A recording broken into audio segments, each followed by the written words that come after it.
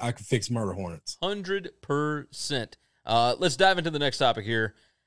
SEC Media Days are going virtual this year. And they ain't the only one. This is the first year we were going to try and actually be there. Yeah, and we kind of, we knew starting back in March that it was probably going to be like this. And they don't have a date for it yet. But the Big 12, Mountain West, and MAC have all announced that their media days would be conducted virtually. The annual media event was going to be held in Atlanta in mid-July. And now, we'll see. They'll have a virtual session with Greg Sankey. They'll have the 14 head coaches and then players from each school and whatnot, which is going to be one of the most boring things in the world. The reason that you go to media days is to go and schmooze and knock elbows with other members of the media. Obviously, you want to get some stories. You want to explain what's happening. But that's how you get stories. The media guys are able to schmooze and knock elbows with a handler of this guy or get an in with somebody, build a relationship, and now I can ask questions. I can get a real story. Asking the question and answer situation on Zoom is going to be a nightmare. Yeah. It's going to be a disaster. Oh, it's going to be horrible. Matt said, and it's 100% going to be boring. This will be the 1 year I really won't care at all.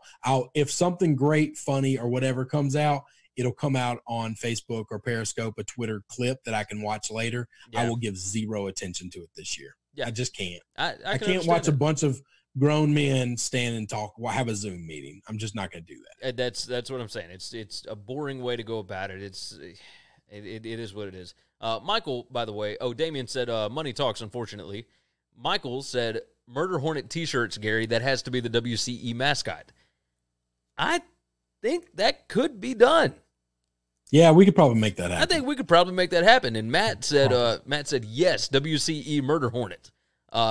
Yes, I think we could probably make this happen. If enough of you guys... It does sound like the worst old man softball team I've ever heard of, but yeah, I'm with you. I'm for it. Not against it. I'm just telling you.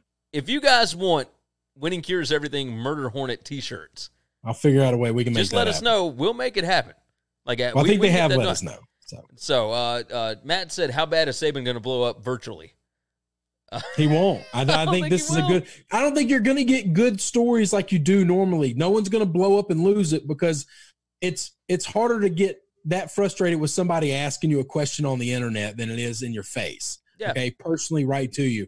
And I also don't think you're going to get those funny off-the-cuff stories that we get from a lot of these guys too. No, they're all going to be in their offices. If you get a quote-unquote funny story, it's going to be completely scripted and rehearsed, which means it's going to come off terribly because these guys are not comedians.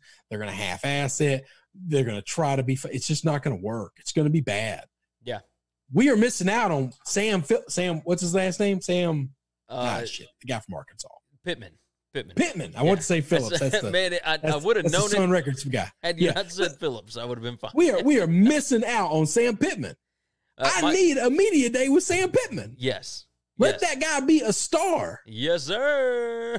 Because in the SEC world, he's listen, he might not be the hero we want, but he's the hero we need.